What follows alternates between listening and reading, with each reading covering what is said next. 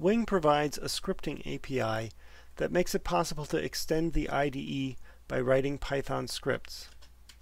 Here I am writing a small script to launch a browser and display the wingware wiki.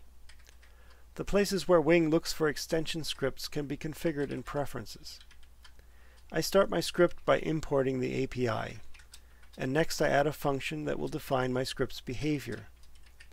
It simply calls a method on the application object in the API with the URL for our wiki.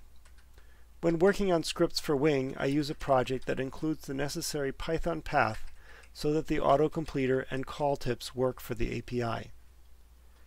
Now I save my script and ask Wing to reload all scripts so that the new command is registered. Then I can use command by name from the Edit menu to try it out.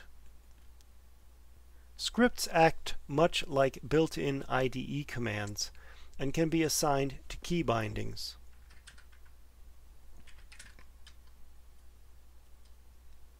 My script seems to work. Now I want to add my script to the IDE's user interface.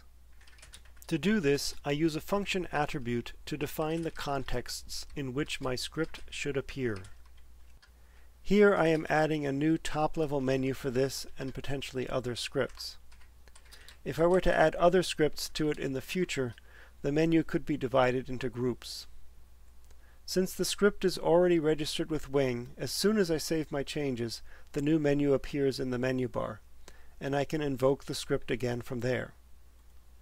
While I'm here, I should note that the wiki contains a collection of extension scripts that have been contributed by users. Documentation on extending Wing with Python scripts can be found in the Help menu. Example scripts are found in the Scripts directory in the Wing IDE installation. These are all under an unrestricted open source license so that they may be copied and reused at will.